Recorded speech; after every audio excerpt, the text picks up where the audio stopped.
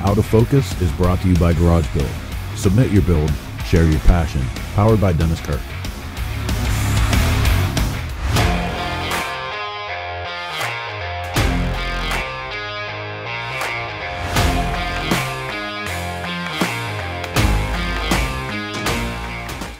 My name is Michael Lange from Waukesha, Wisconsin. I'm sitting on a 1946 factory Harley-Davidson WR racing machine.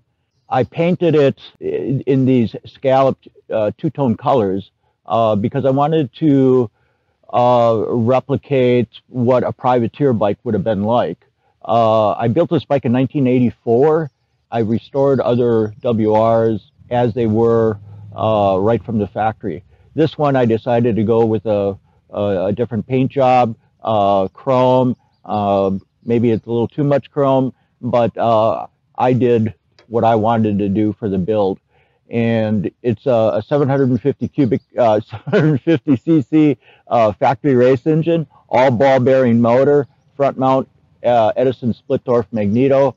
It's got a 1926, 1927 single cylinder Harley front fork on it, which the AMA allowed you to use parts from other Harley Davidsons on your race bike for making them lighter and so forth. It has a 3-speed close ratio gearbox. It's got a factory MR3 racing carburetor on it, and I decided this year to put a rear brake on it. Prior to that, I had it set up as a brakeless racer. I put these little LED lights on it just to please law enforcement. I doubt if it'll even please them, but it serves the purpose. It gets me home at night. It's got the narrow WR gas tanks on it, WR saddle and pillion pad. And this actual bike was actually raced by Marvin McGeels out of Omaha, Nebraska. He raced it in 1952 at the Springfield, Illinois mile. I mean, from the earliest age, 4 or 5 years old, I would see a motorcycle and I was just drawn to it. And, I got my first mini bike when I was either 8 or 9 years old, and I still have that today. I'm restoring it. My first street bike was actually a 1938 WLDR chopper. I was 14 years old, and I had that only just for the summer of that year.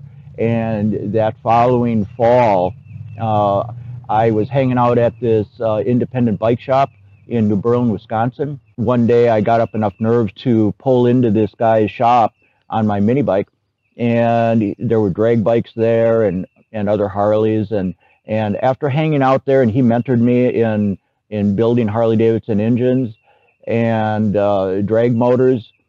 In the back, he had this 1948 UL Flathead, and it was a stock bike, and I wanted that.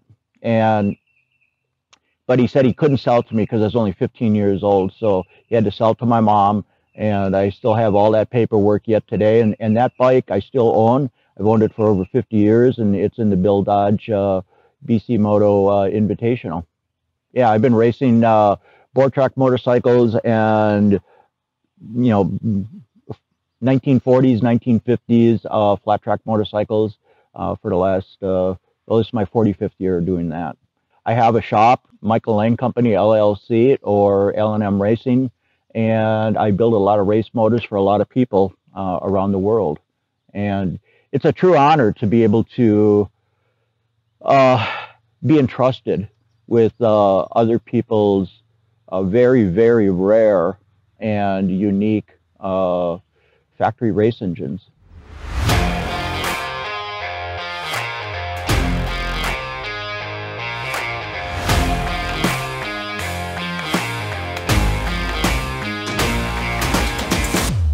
My name is Michael Lange from Waukesha, Wisconsin.